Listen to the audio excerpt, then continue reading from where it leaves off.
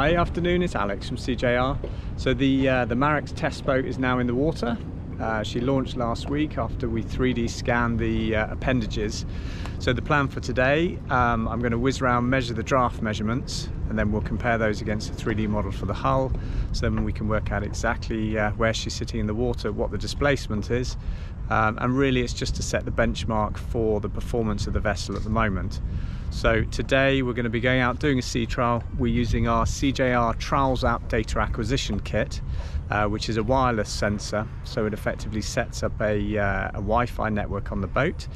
We're going to be measuring speed, running angle, turning circles, noise, vibration, and it's actually an FFT analyzer, so we can actually pick out the frequencies of any vibration on the boat.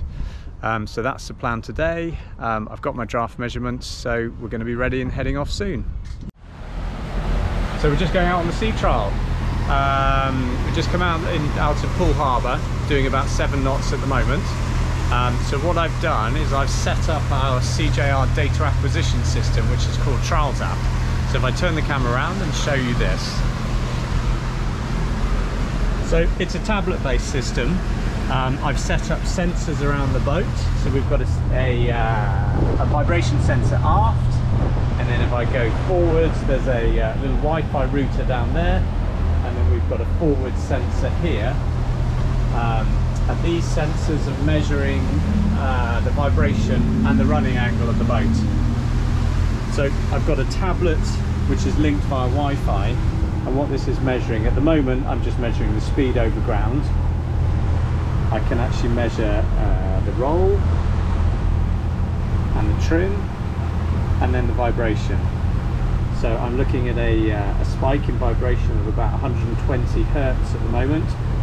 When I get back to the office, you'll be able to run the calculations trying to work out exactly what that is. But as it's a boat with massive rotating machinery down below, there's always going to be some vibration. So Captain Mark driving the boat? Yeah.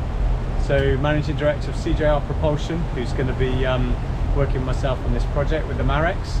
So as I say, we're just driving out of Poole Harbour at the moment. And we specifically picked the Marex as a test boat because we absolutely wanted a shaft drive boat, and we wanted a boat that wasn't too big, so small enough for us to handle ourselves. And generally we don't normally make stern gear for boats this small, but it seemed like the perfect boat for doing the test gear on. So as I said in my previous video, we're going to be doing flow line rudders, we're going to be doing Class S propellers, and a range of novel features, and then we're working with other partners in the marine industry to see how fast and efficient we can get this boat to be.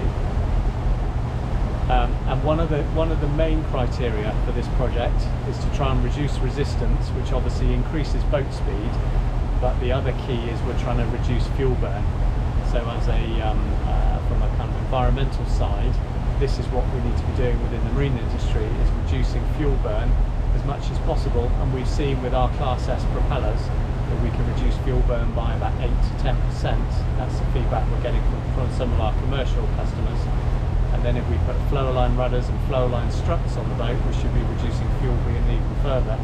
So reduced fuel burn means lower emissions, but also longer range on the boat. So at the moment we're halfway through the sea trial. We're measuring, we're running at 3,000 RPM, 24.5 knots, and again we're measuring speed, noise, vibration, running angle. We're going up through the engine RPM rev range, so we're coming up to 3,200 RPM. These engines are rated at 3.5, so there's still a bit more to come. Now running at 3,200 RPM, 26 knots.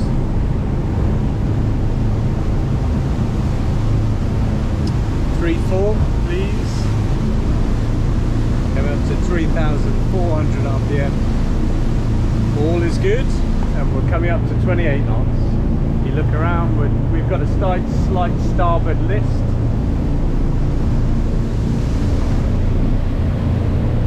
Got a lovely weight pattern coming out of the aft end. So now we're running at coming up to 3,500 RPM, running at rated RPM. What we do with the Seatrials is we're doing two directions, so you measure with and against the tide, and then we'll be taking an average RPM, average boat speed to set our datum.